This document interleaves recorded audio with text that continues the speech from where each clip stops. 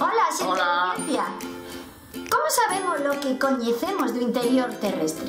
E máis, por que é importante seguir investigando? Coñecer a estrutura e a composición do noso planeta permitiríanos entender a súa dinámica e a súa posterior evolución. Para levar a cabo este estudo, desenvolvéronse diversos métodos que son de dous tipos, directos e indirectos. Estade moi atentos aos seguintes minutos.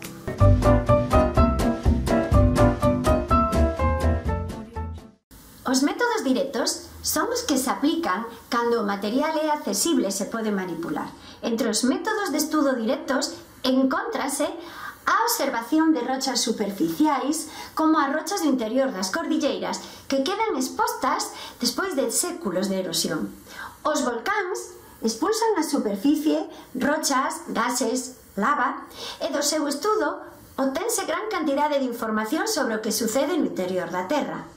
Nas minas podemos extraer rochas e materiais que nos permiten medir o incremento de temperatura coa profundidade.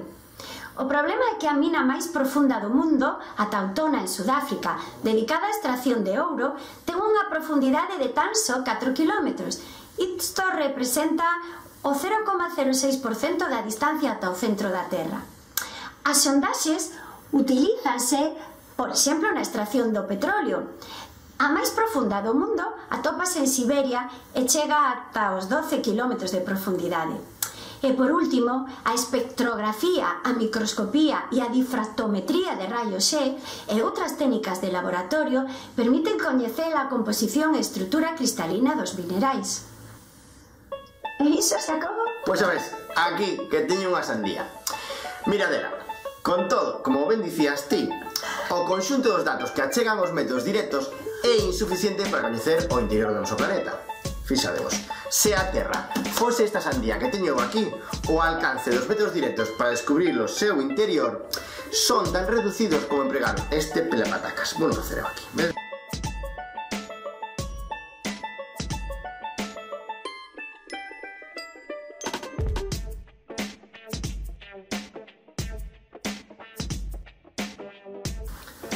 Como vedes, non chego nin a polpa. Polo tanto, o método empregado non é dabondo e precisamos algo máis para poder estudar o seu interior.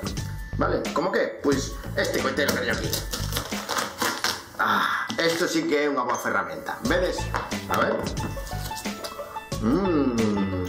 Que rico está o interior da Terra. Se soubera o amigo Xulio Verne.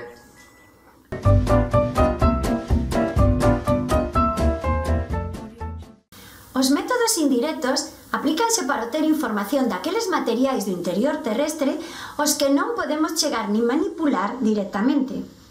Grazas a eles, elaboramos hipóteses e deducimos características do interior da Terra a partir de datos de diversa natureza.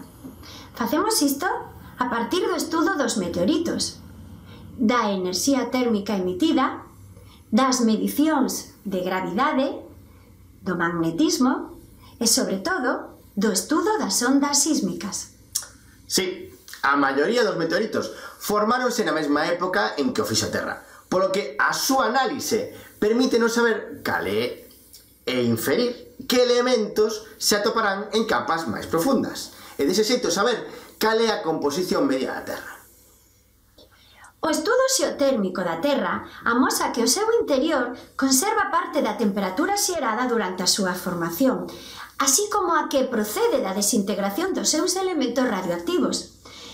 Esta calor emítese lentamente ao exterior en forma do chamado fluxo xeotérmico, que pode medirse na superficie terrestre. Aínda que non é igual en todas as partes do planeta, podemos falar de aproximadamente 1 grado centígrado cada 33 metros nos primeiros quilómetros de profundidade. E tamén os estudos gravimétricos, que, desenvolvidos ata agora, revelan que os materiais de maior densidade producen anomalías gravimétricas positivas, é dicir, un pouco superiores co dato teórico da aceleración gravitatoria, G igual a 9,8 metros segundo cuadrado, xa sabedes a fórmula. E os materiais máis lixeiros producen unha anomalía gravimétrica negativa, é dicir, por debaixo deste valor. Isto permítenos detectar desde a superficie a presenza de rochas máis lixeiras do esperado nas profundidades do manto. A magnetografía é o estudo da variación do campo magnético medindo diferenzas de dirección, intensidade e inclinación. O instrumento da medición empregado é o magnetómetro. Estas anomalías dannos pistas da existencia de materiais metálicos ou de acuíferos que fan desviar as liñas do campo magnético terrestre. En rochas como o basalto, que conteñen magnetita, consérvase o magnetismo orixinal de cando estas foron formadas, o que coñecemos como paleomagnetismo. Isto indícanos onde estaba o polo norte magnético en diferentes momentos da historia da Terra. Incluso hai moitos millóns de anos. Sí, e para coñecer a idade dunha rocha podemos usar a datación radiométrica, sempre que entre os seus minerais conte cunha certa proporción de átomos radioactivos. Os átomos radioactivos son inestables e transfórmanse en átomos dun elemento diferente. Como esta transformación se produce a un ritmo coñecido, podemos facer cálculos para achar a idade do mineral e, polo tanto, o da rocha. Por último, falaremos do método sísmico. Este procedimento é o que máis información achegou da estrutura do interior terrestre con diferenza. Baséase no estudo do comportamento das ondas sísmicas producidas durante os terremotos. Estas ondas sufren diferentes variacións na súa velocidade ao viaxar polo interior da Terra e atravesar as diferentes capas que a compoñen. Isto achegalles moita información aos científicos, pero falaremos disto máis adiante, xa que temos todo un vídeo para tratar este tema. Ata aquí o que vos queríamos contar neste vídeo. Parafraseando a Xulio Verne no seu libro Viaxe ao centro da Terra. Por grandes que sexan as maravillas da natureza, hai sempre razóns físicas que poden explicalas. Aburiño, ata logo, vémonos no seguinte, chao.